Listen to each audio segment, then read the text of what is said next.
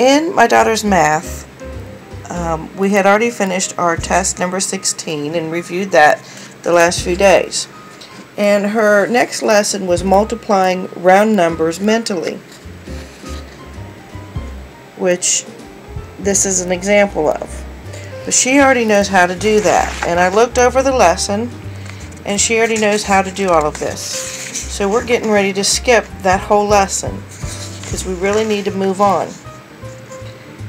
And then in lesson 87, it was multiplying two-digit numbers. And she already knows how to do that as well. So we get to skip over lesson 87.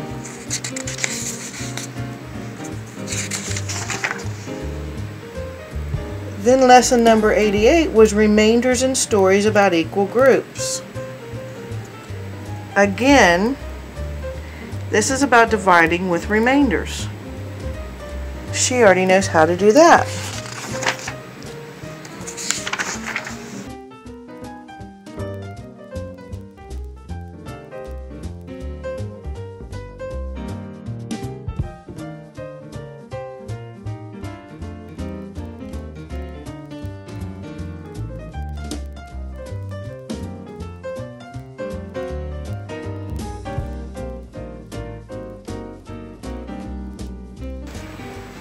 '89 was about mixed numbers and improper fractions. Now, we'd already gone over mixed numbers and improper fractions. However, she did need a refresher course.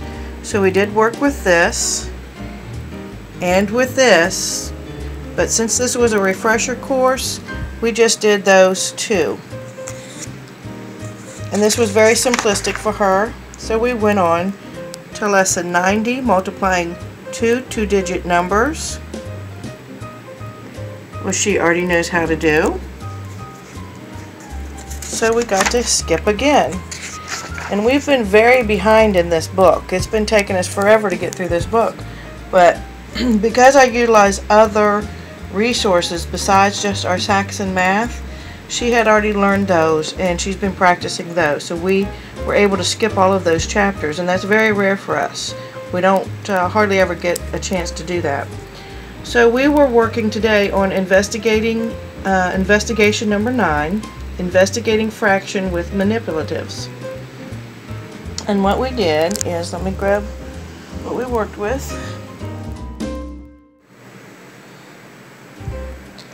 So for our investigation in our Saxon Math book, we used these fraction circles, and they're from Teacher Created Resources, and they come in just this little bag here, about the size of a sandwich bag, and you have the whole, half, and then fractions broken down into various pieces, your whole broken down into various fractions, and these are foam.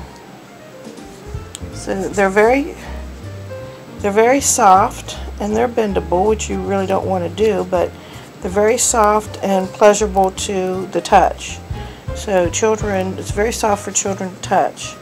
They're very easy to pick up because they're foam. They're not really sliding around much. And so this is what we worked with today. Now the investigation actually has you cutting out circles, and you can use construction paper and make your own circles. You don't have to have these. If I remember right, I think it was about $3 for these fraction circles that I bought at our local teacher resource store. And we have used construction paper circles in the past, but I just went ahead and spent a little bit to get these for my daughter as just another tactile experience. But we also have this rainbow fraction tiles, and it comes in a plastic container that holds all of the pieces together. So let's see if we can get this out for you. So my other number 12 is probably in the box. So again, this is what we started out with, and for a couple of years this is the only fractions manipulative that we had. and it's called Rainbow Fraction Tiles. And let's see, and it's from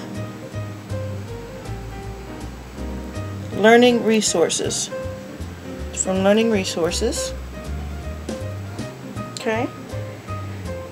And it includes 51 color-coded plastic fraction tiles with the tray, 100 fraction stickers, and suggested activities and games. So if you can see, it comes with a set of stickers.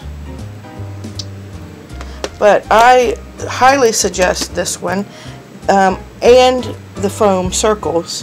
But this is a good, solid, sturdy tray that they all fit in.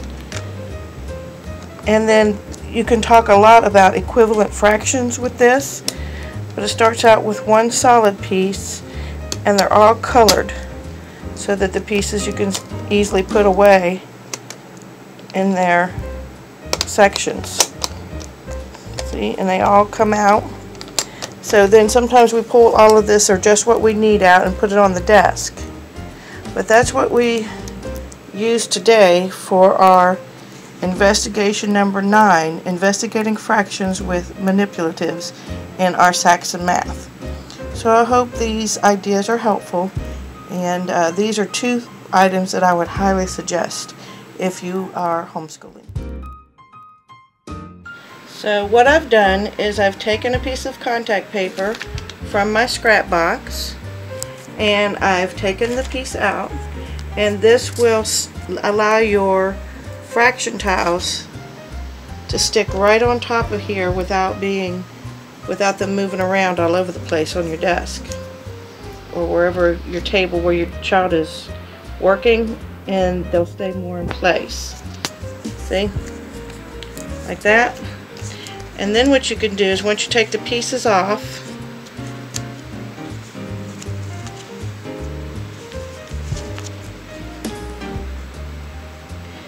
save the backing, put it back on your contact paper. Get this lined up for you. Okay. Get the bubbles out, and I'm just going to store this right inside the baggie that it comes in.